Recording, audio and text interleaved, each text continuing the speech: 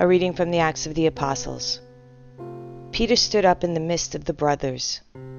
There was a group of about 120 persons in the one place.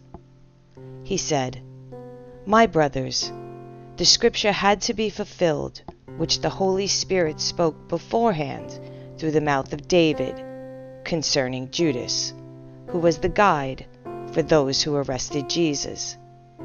He was numbered among us and was allotted a share in this ministry. For it is written in the book of Psalms, 'May another take his office.' Therefore, it is necessary that one of the men who accompanied us the whole time the Lord Jesus came and went among us, beginning from the baptism of John until the day on which he was taken up from us, become with us a witness to his resurrection."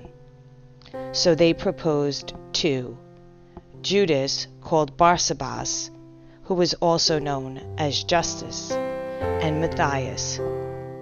Then they prayed, "You, Lord, who know the hearts of all, show which one of these two you have chosen to take the place in this apostolic ministry, from which Judas turned away to go to his own place." Then they gave lots to them, and the lot fell upon Matthias, and he was counted with the 11 apostles. A reading from the first letter of St. John. Beloved, if God so loved us, we also must love one another. No one has ever seen God, yet if we love one another, God remains in us, and his love is brought to perfection in us. This is how we know that we remain in him and he in us, that he has given us of his Spirit. Moreover, we have seen and testify that the Father sent his Son as Savior of the world. Whoever acknowledges that Jesus is the Son of God, God remains in him and he in God. We have come to know and to believe in the love God has for us. God is love, and whoever remains in love remains in God, and God in him. A reading from the Holy Gospel according to John.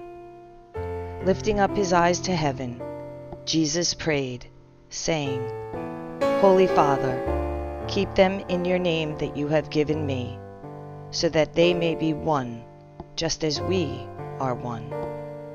When I was with them, I protected them in your name that you gave me, and I guarded them, and none of them was lost, except the son of destruction, in order that the scripture might be fulfilled.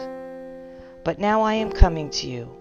I speak this in the world so that they may share my joy completely. I gave them your word, and the world hated them, because they do not belong to the world any more than I belong to the world. I do not ask that you take them out of the world, but that you keep them from the evil one. They do not belong to the world any more than I belong to the world. Consecrate them in the truth. Your word is truth. As you sent me into the world, so I sent them into the world. And I consecrate myself for them, so that they also may be consecrated in truth."